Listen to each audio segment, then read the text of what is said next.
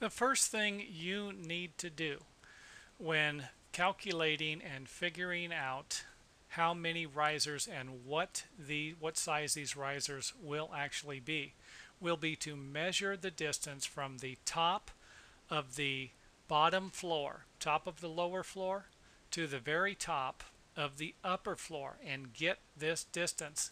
And in our example, we're going to use 35 inches. Then you will divide the average riser height into this number.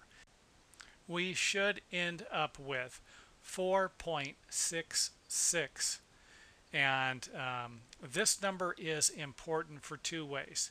It's not our riser measurement. It's going to tell us basically how many risers we're going to have. So we're not going to divide 4.66 into anything, but we are going to use the next closest number. So we can go ahead and divide 4 into 35. We can divide 3 into 35.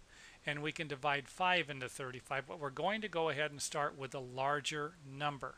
So after we divide 5 into 35, we can see that we have 7. Now 7 isn't going to be a bad rise. Anything between 7 and 8 inches, preferably between 7 1/4 and 7 3/4 of an inch, would be a nice riser. However, we are going to double check and divide 4 into 35. Again, it doesn't hurt to divide as many of these numbers into as we want to.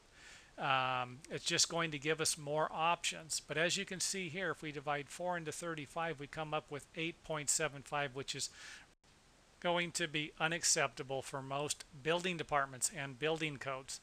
The maximum rise for most building departments will be 8 inches, and of course anything above 8 inches won't be comfortable. And this is what we're actually shooting for, is safety and comfort without breaking any building codes. So there it is in a nutshell. It really isn't that difficult to calculate and figure your individual riser heights.